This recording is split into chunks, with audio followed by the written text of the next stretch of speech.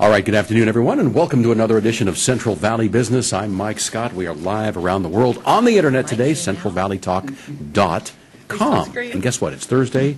It's the first Thursday. That means Art Hop. Yes. With us once again. Here we are. There's Mike and Betsy Champ from the Linus Project. And Mike Scott, who you just saw on the screen, he's coming back from China. Oh, I see. And he said he's going to be back yesterday. I said, you know what? I bet he's not coming in today. Something about jet lag. That will wipe you out coming Sure. all the way. That's a long flight from China to Fresno. So you've been here before, and we've talked a little bit about the Linus Project. Yes. What is that? Project Linus makes blankets and quilts for children who are critically ill or in traumatic situations. That may mean they've been in a car accident. That may mean Child Protective Services has become involved.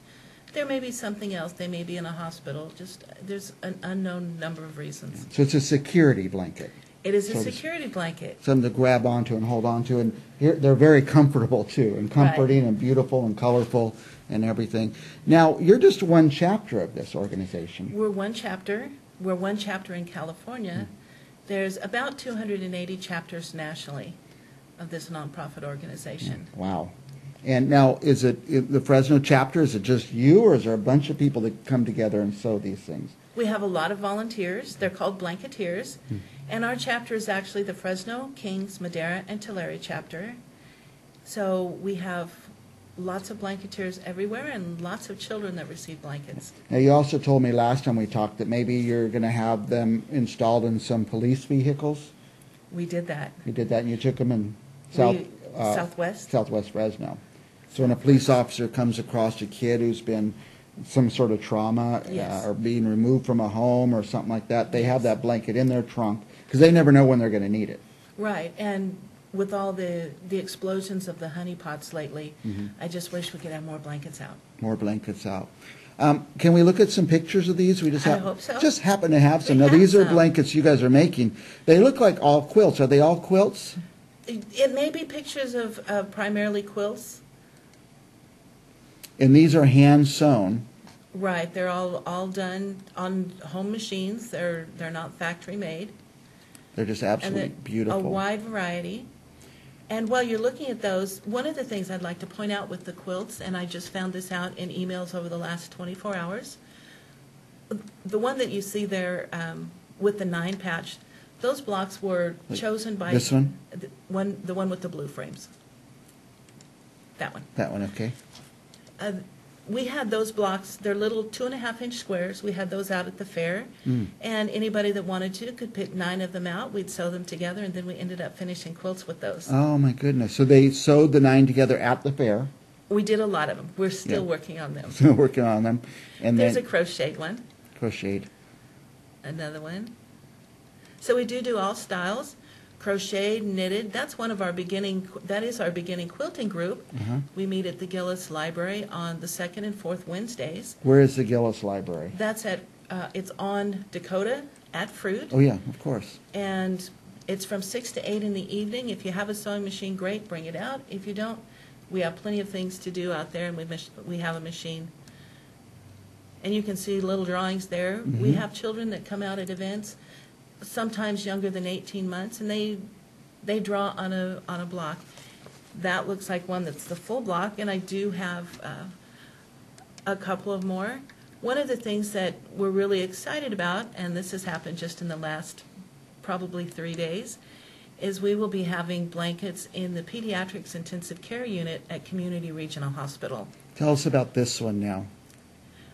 Each one of those blocks, and I think I have that one with me today, each one of those blocks was drawn at some type of community event. It may have been at the fair, it may have been at Hobbs Grove at the hiring event, it may have been at one of the holiday festivals that we did. It could be a large variety of events all combined into one quilt. So And does the drawing stay on the quilt, or does it wear off?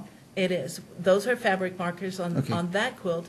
We also use crayons a lot, and then we heat set those, so they're permanent. So they're permanent. I Yes. wondered that if they are Yes. coming off. And what do we have, a picture of a gathering here? That was one of our sewing days that we did at Sierra Vista Mall. That was the blankets that were created and donated that day. Oh, my goodness. And we do have an event coming up this Saturday at Sierra Vista Mall in the community room.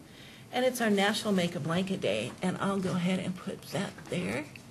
Well, if the people in the Linus Project aren't making blankets on Make a Blanket Day, who is, right? That's right.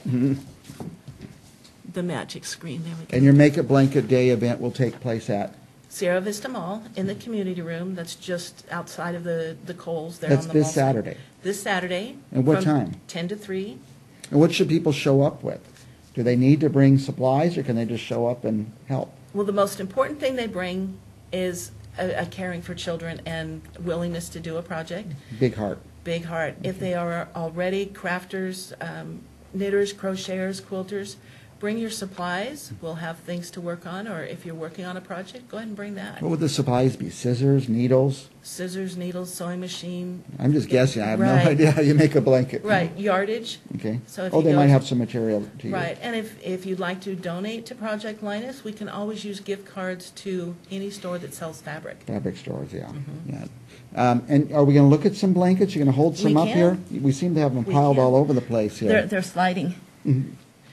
This is one of the crochet blankets, one of our more recent ones. It's just waiting to go out to a child now. So one person probably crocheted this entire One blanket? person crocheted this entire And it's blanket. very intricate, and the colors change, and there's patterns built into it. I can't even conceive how somebody would do that. My crocheting consists of go left, go right, go left, go right.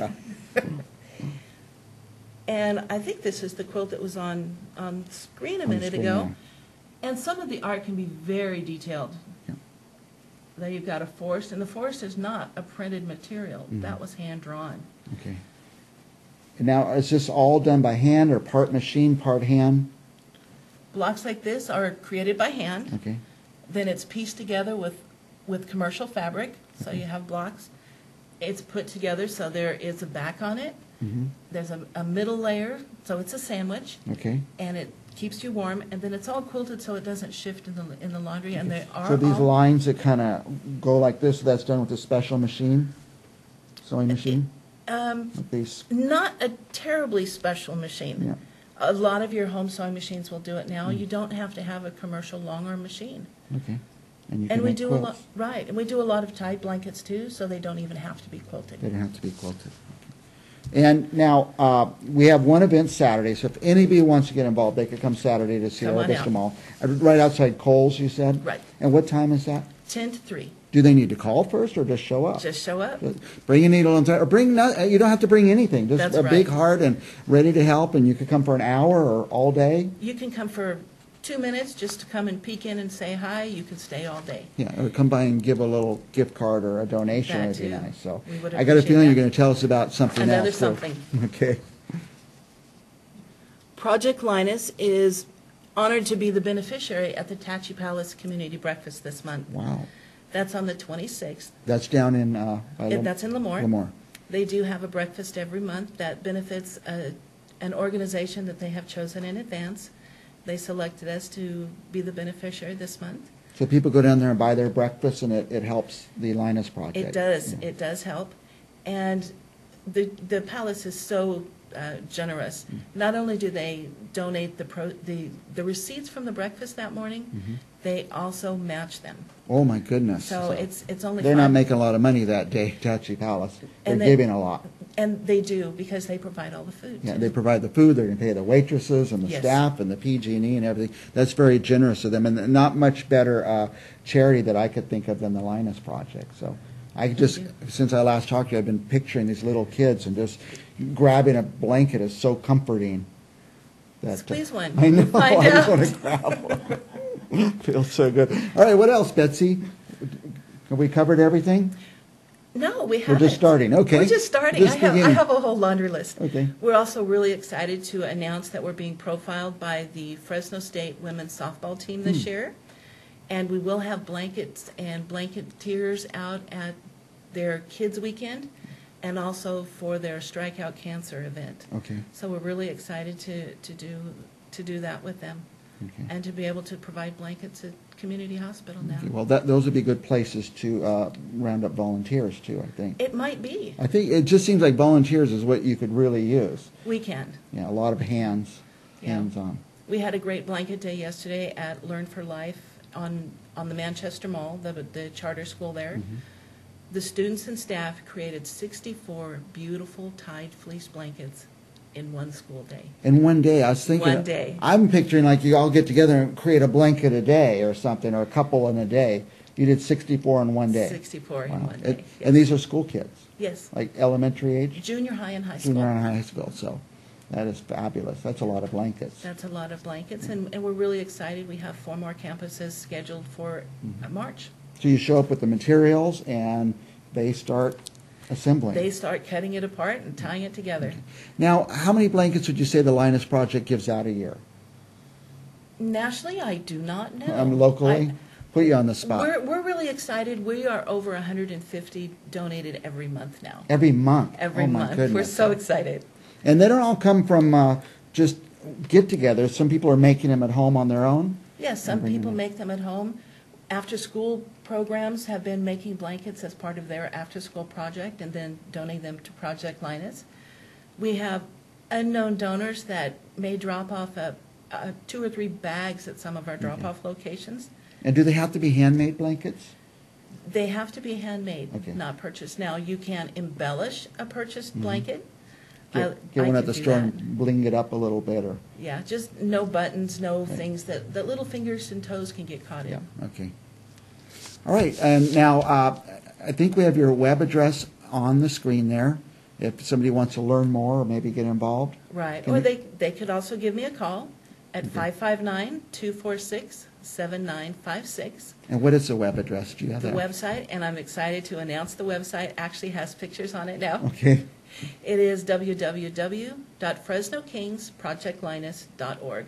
Fresno King Projectlinus.org. Linus.org. And it might say .com on there because I have both sites and I don't always Okay. write them both. Yeah, I like it. I like when they have both, Yes. because no matter what you type, you end up at the site. I'm so. okay. Anything else we need to cover? Please come out and join us. Saturday. Saturday, 10 to 3 at Sierra Vista 10 Mall. a.m. Anytime between 10 and 3, just drop in Sierra Vista Mall just to meet Betsy. She's a fascinating person and a big giver, a big heart, Betsy Champ.